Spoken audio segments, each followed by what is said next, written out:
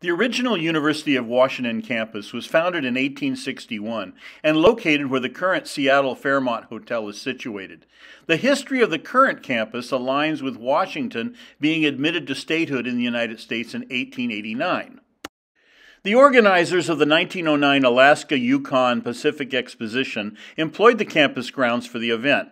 5 years later, the initial series of buildings were constructed under the principal architectural guidance of Carl Gould.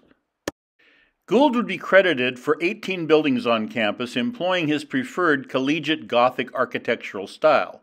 He was heavily influenced by France's Ecole de Beaux Arts style that emphasized classical Roman and Greek styles.